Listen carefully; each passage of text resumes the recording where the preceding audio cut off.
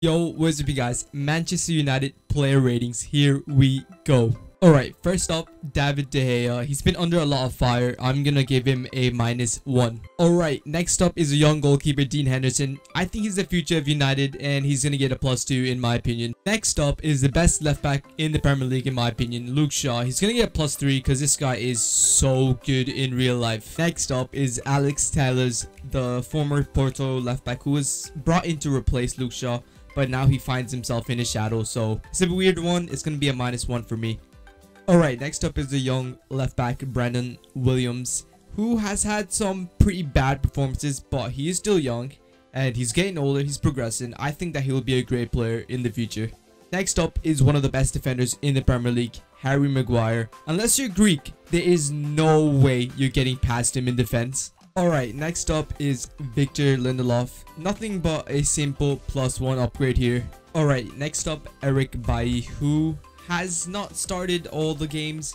He's played a few of them, but he's played decently when he has, so I'm just gonna keep him the same for now. Alright, next up is Axel Tuanzebe, who's been a calm head for Ole to rely on. I think he definitely deserves a +3, and this guy is maturing very quickly.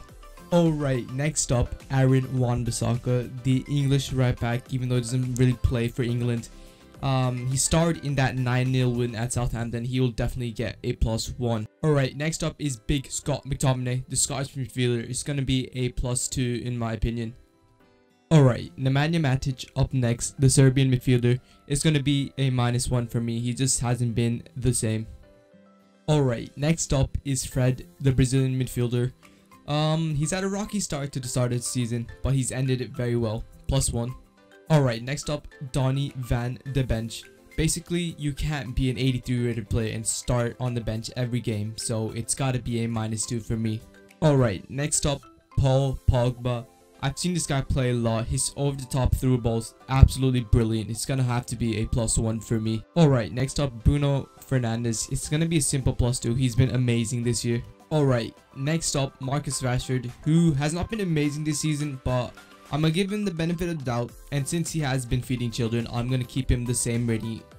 Alright, next up, Dan James. Similar to Rashford, he's gonna have a static rating next FIFA in my opinion.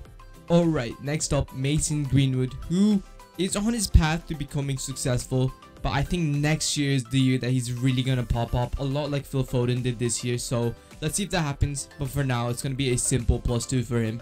Alright, next up is Anthony Martial. Some days he's prime Henry, some days he's prime Benteke. This guy is so inconsistent, so it's gotta be a -1 for me. Alright, next up, Edinson Cavani. EA only recently just gave him this 84 rating, so I think that it will probably stay the same. Alright guys, so that basically wraps up the video. Let me know what you guys think. Big thanks to Dan for helping me out with some of these ratings, because obviously I don't watch every single United game, so it's nice to have someone who can help me there. Thank you all for watching. See you guys in a bit. Like, subscribe, and peace.